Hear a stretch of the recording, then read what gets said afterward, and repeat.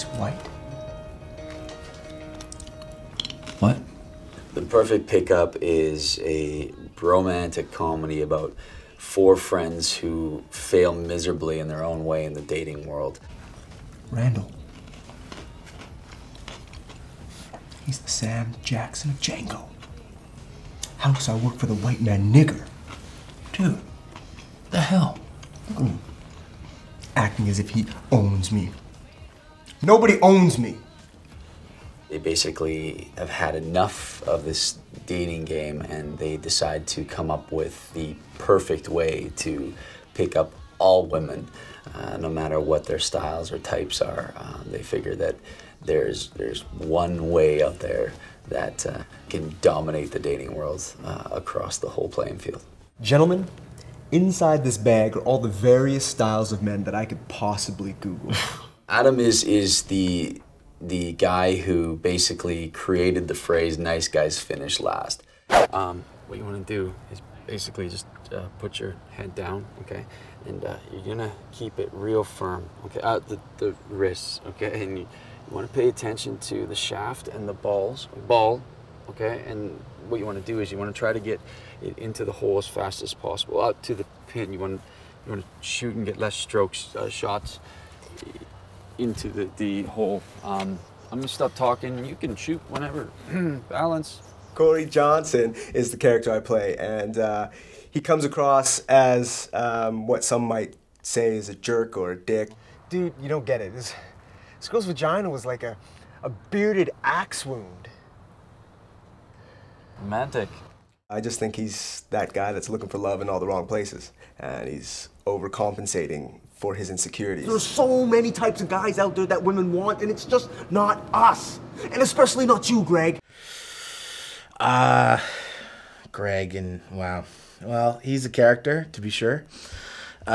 He's a guy that overcompensates for everything. He, he goes big or goes home, pretty much. And except when it comes to physical violence, then he retreats into his shell. It's my dad's name. Hey, I think it's a great name. Okay. From the very beginning, you see Randall just getting shut down.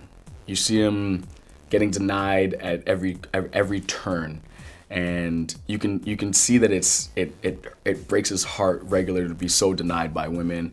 I'm thinking two things, and I know you're thinking them too. Your dick and my vagina.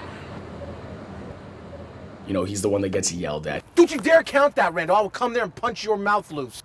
Count it. He's the one that has to get them in the club and pays for everything, and you see his oppression from the beginning. Doesn't it bug you? Knowing that they had no interest in anything but my credit card? He really would love to be accepted by these guys and, for the first time, get a girl. Holy shit. Who is that? I don't know. Must be one of the new hires Randall was talking about. Dude, I don't care if she's a married lesbian with pubic lice. I'm gonna be in her. Stacy is the good girl or the girl next door. She's the love interest in the movie. Hey, you do. Fancy seeing you here. Wait a minute. What are you two doing here? You two on a date? Stacy! I thought you and I had a thing. A thing? We went for coffee. Really? But I thought you went to her house and she fed you shrimp. What? I don't even know who you are anymore. She's also a little bit more conservative than some of the characters. She kind of sets the tone for what is normal, which is funny to see a normal character amongst a slew of absolutely crazy ones. Look, I don't know what happened yesterday, okay? But whatever Corey told you Was true. No, it wasn't, okay? You can't listen to anything he tells you. Oh, like what, Adam? Huh? Like the fact that you're not into weird pornographic material but have stacks of animal porn magazines.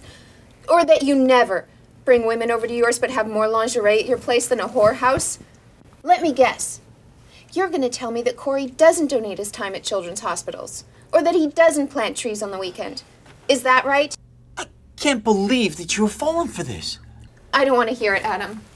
If that's even your real name. There's a lot of movies that have some funny scenes and, you know, they're great movies, but I think this is just going to be a phenomenal movie because I think it's going to be funny all the way through.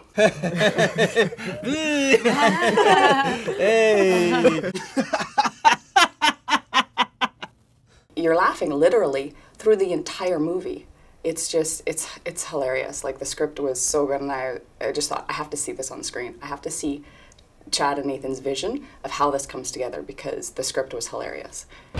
Oh, you've seen this? You and I can work out a deal, huh?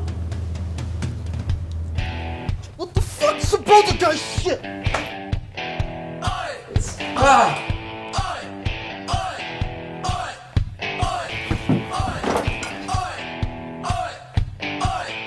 I like it.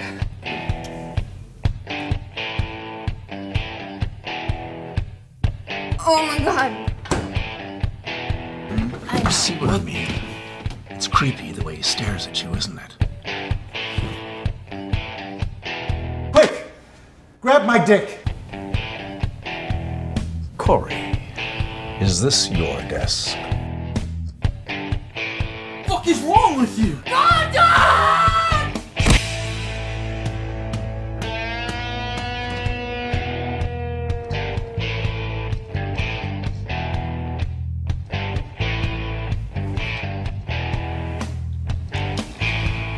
Time to lay down some suppressant fire.